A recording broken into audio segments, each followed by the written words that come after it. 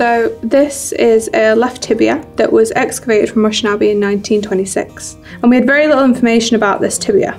But what we can tell is that there is elliptical or circle lesion around here with a centre of swelling right in the middle, and this measures about 11 millimetres. And this type of lesion is associated or could be diagnosed as an osteoid osteoma, which is evidence of a bone cancer.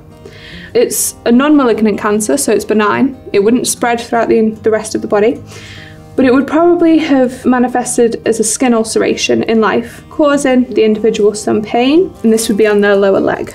We didn't really have much information on him, but actually when we were going back through the records and the site reports, we found a skeletal report from a gentleman called Sir Arthur Keith, who was at the Royal College of London in the 1920s. And a lot of the skeletal remains that were excavated by William Cubbon were sent to the Royal College of London for analysis. And in his report, he describes this lesion perfectly, even down to the measurements, and says that it's from a male individual who was middle-aged at death and was excavated from a lintel grave. So this is evidence of cancer that dates to around the 4th to 6th century that we found at Rushen Abbey.